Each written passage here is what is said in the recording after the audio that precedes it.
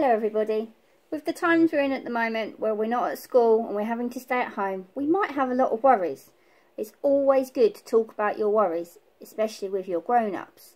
Now I've got a story here called The Huge Bag of Worries. Let's have a look what it's all about. This is Jenny. Jenny was always happy. She had a lovely mum and dad and a brother, well, most of the time. And she had a best friend at school. She liked her teacher. And of course, there was her dog, Loafus. But recently, she had been getting gloomier and gloomier. It wasn't just one thing, it was everything. She was worried she was getting too fat, that Loafus had fleas, that her best friend was going away. She worried she was getting bad marks at school, and she thought she heard people whispering about her in the playground. She worried when her mum and dad had an argument. She even worried about bombs and wars. Until one day, she woke up to find a huge bag of worries. The bag followed her everywhere, to school, to swimming, to the toilet. And it was stuck by her even when she was watching TV. She tried to ignore it, but it didn't work. She tried to throw it away, but it always came back. She tried to lock it out the house, but when she got back to her bedroom, there it was, waiting for her. It was like a horrible shadow that she couldn't get rid of. What could she do? She asked her brother for help, but he was too busy with his computer games. And all he said was, "I don't know what you're talking about. I don't have any worries."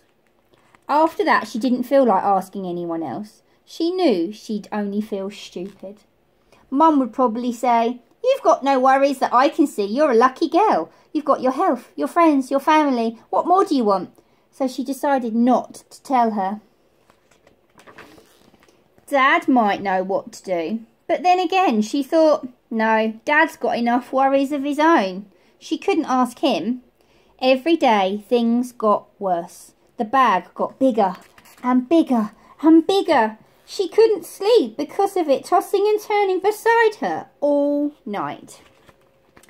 To make matters worse, she dragged it around her feet so much when walking to school that she was late and the teacher was cross.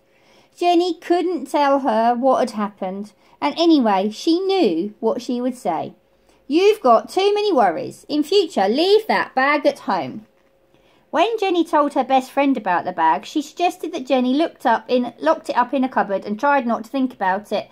"That's what I'd do," she said. But it just didn't work.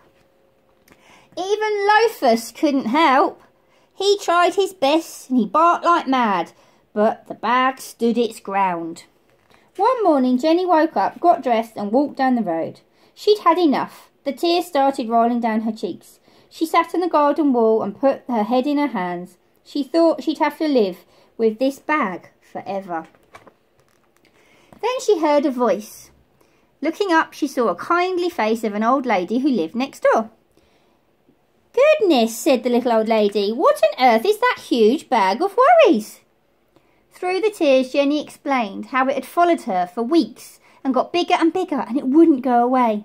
"Now, let's just open it up and see what's inside," said the old lady. But Jenny said she couldn't. If she opened the bag, the worries might jump out. Who knew what might happen? "Oh, nonsense," said the lady firmly. "There's nothing wrong. There's nothing a worry hates more than being seen. If you have any worries, however small, the secret is to let them out slowly, one by one, and show them to somebody else. Then they'll soon go away."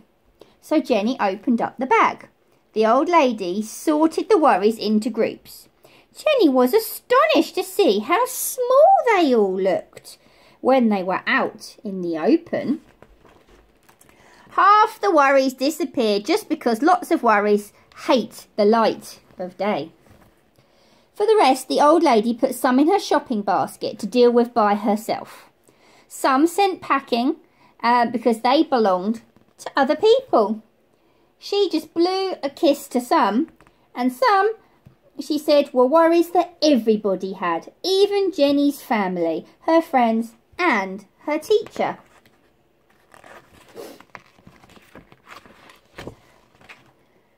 And as for the bag, they threw it away. So think about the worries that you have got.